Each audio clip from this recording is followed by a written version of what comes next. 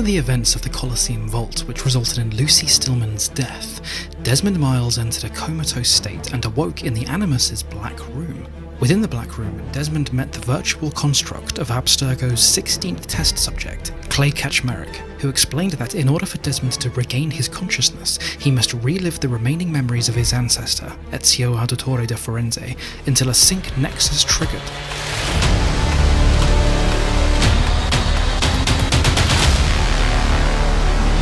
In March of 1511, Ezio travelled to Masyaf after he discovered a letter by his late father regarding the secret library of the assassin mentor Altaïr ibn Lahad that was rumoured to contain his invaluable knowledge hidden beneath the old assassin fortress.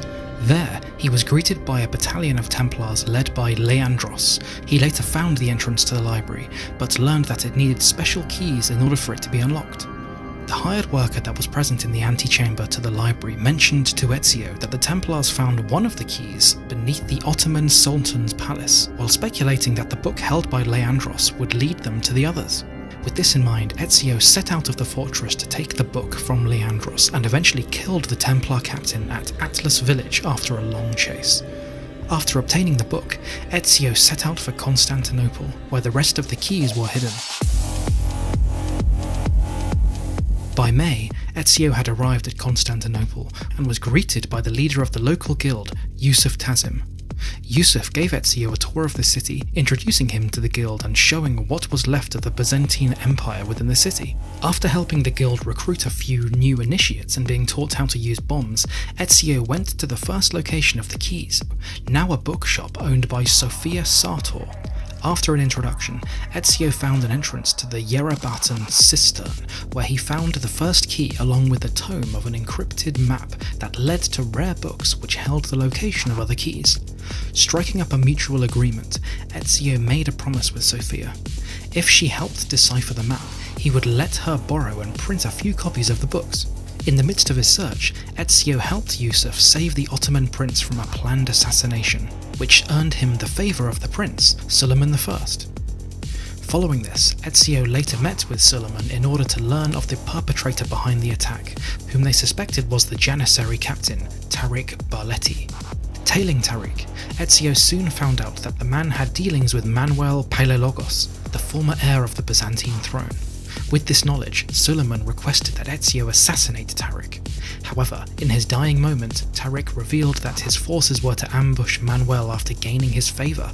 Before dying, Tariq entrusted Ezio to continue his plan, and set sail for Cappadocia.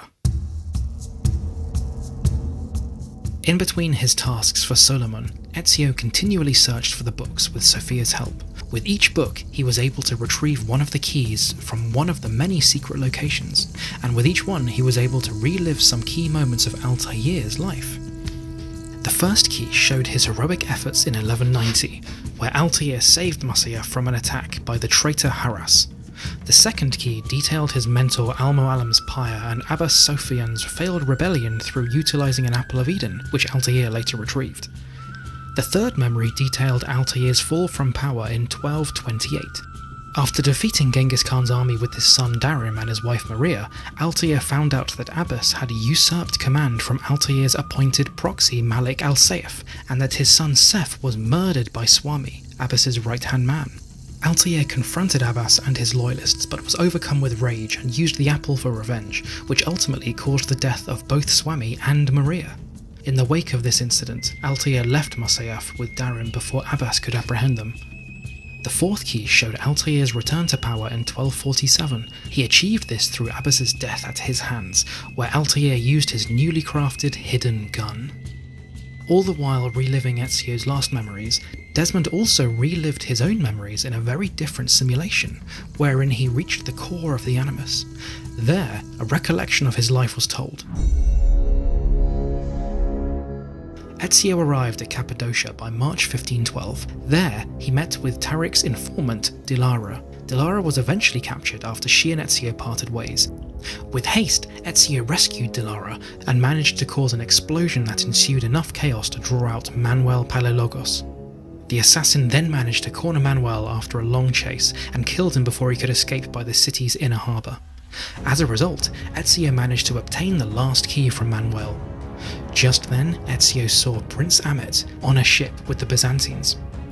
Ahmet revealed his true role as the Byzantines' Templars leader. There, he threatened Ezio into handing over the key, and after the assassin's refusal, Ahmet threatened to hold Sofia Sartor captive. Despite Ezio's warnings, Ahmet went ahead and set sail back to Constantinople. Hurriedly, Ezio escaped the burning city and made his way back to his boat, and on the way back, he relived the fifth key's memory of Altaïr's life. The fifth key revealed Altaïr's twilight years in 1257.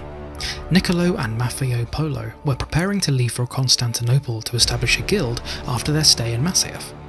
Altaïr gave the brothers his codex as a parting gift and escorted them out of the city with Darim, defeating any Mongol who drew near by using his Apple of Eden. As the brothers left on their horses, Altaïr gave him the keys, which he asked to be hidden from others, so that the one who was meant to know the message could seek it out. Ezio later returned to Constantinople, hurriedly making his way to Sofia's bookshop. There he found a platoon of assassins dead, as well as Yusuf. Filled with rage at the slaughter, Ezio made his way to the harbour of Theodosius. Ahmet had one of his men hold Sofia by the edge of the Galata Tower. Pressured into decision, Ezio gave the keys to Ahmet and went to Sofia's rescue. However, the woman was only a decoy, and the real Sofia was about to be hanged somewhere else. Ezio hurriedly made his way to her, managing to save her just in time. As Sofia recovered, Ezio watched as Ahmet's carriage left the city, before he spurred himself and Sofia into one of their own to give chase. Fortunately, Ezio managed to catch up to Ahmet by the city's countryside, eventually causing his carriage to fall, along with Ahmet and himself. The assassin then retrieved the keys while contemplating what to do with Ahmet. As he did, however, Ahmet's brother, Selim I, arrived with a platoon of Ottoman guards and janissaries. Selim then murdered his brother by pushing him off a nearby cliff. Meeting with Ezio, Selim went on to threaten that Ezio be killed if he returned to Constantinople, sparing him only due to Suleiman's good word. After returning to Animus Island one last time, Desmond became witness to the Animus's scheduled deletion, seeing everything dissolve in front of him. Clay, knowing full well what was going on, embraced Desmond one last time and then pushed him back into the digital portal, saving him from being deleted by sacrificing himself. Desmond hesitantly left Clay and the island and relived the last of Ezio's memories. Ezio and Sofia arrived at Masyaf. There, Ezio reflected upon his life and decided to retire after learning the contents of the library to spend the rest of his time with Sofia.